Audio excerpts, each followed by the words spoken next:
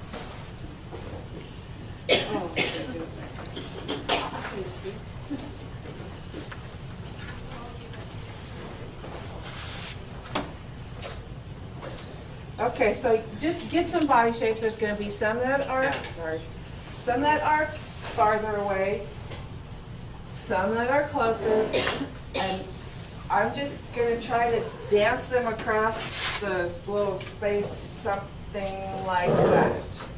Oh, cool. Okay, so that's cool. the basic idea for that one.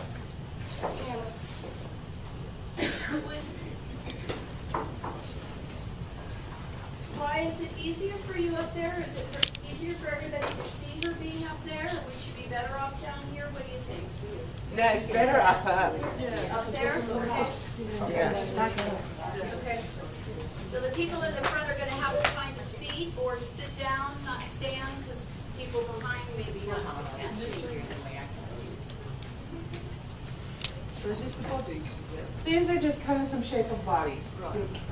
You don't, when you do, you don't want a whole lot of detail in, if you were to put these in a street scene, you wouldn't want a whole lot of detail because it's probably not your main focus. Main focus is going to be probably some light somewhere. So that would be what I would say these are not going to be in focus.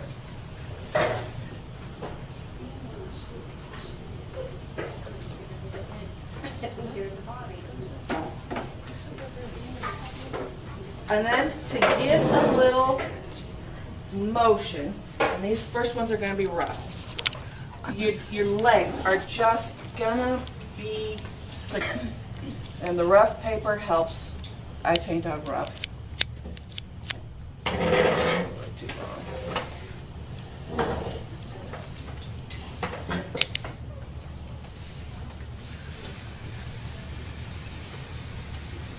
So you're just sort of pulling their legs down? I'm just putting some, it just helps with some movement. Yeah. And these are, I'm shaking, so. Round brush. And when you kind of get I mean, I know these are all straight coming at you. When you get more familiar with it, you can turn some, you can put some striding across, you can get an arm, and you can put some persons in, you can put some cute little dogs or whatever. Okay, now so this hopefully is going to be a head. So these little guys are going to be really small. We'll just call them pinheads. Yep, that would be a good name. Or would you just put that in like with a light fleshy colour? And Alvaro Castañeda does them very orange. He uses cad orange, so. Oh, those are tiny things. They're really small. And you know, if you don't, you can always make it bigger. If you think they're too small, you can always go bigger.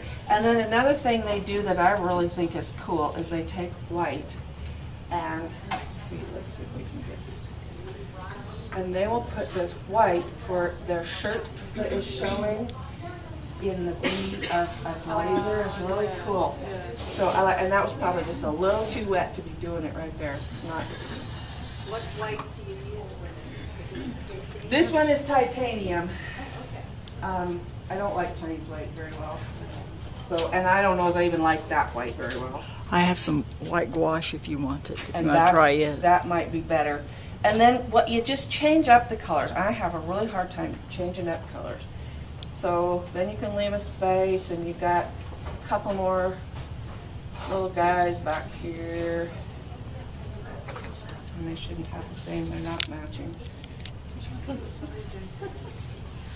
And then, and I tend to make them too flat shouldered.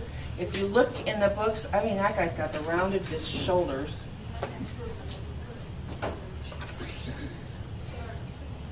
And while you're doing it, if you think of where your son might be coming, just so that it's a little more realistic if you have them with a dark side and a light side. And every now and then a happy accident will happen, and you get a really nice leg or a skirt or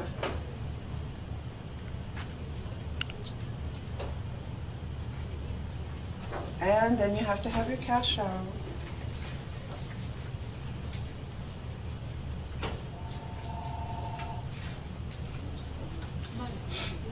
And you might have a purple dog.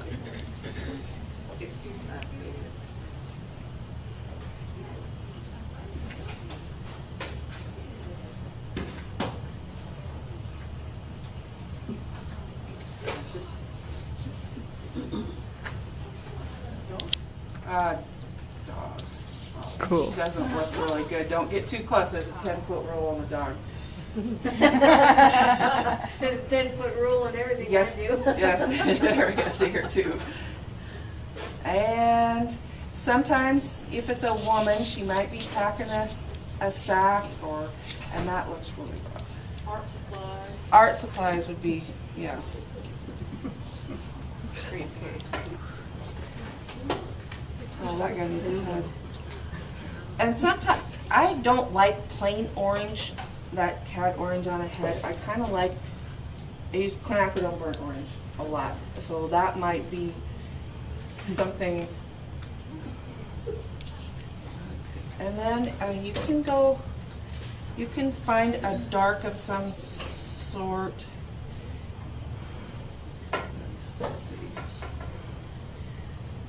And put a little, might have a little hair, or sometimes a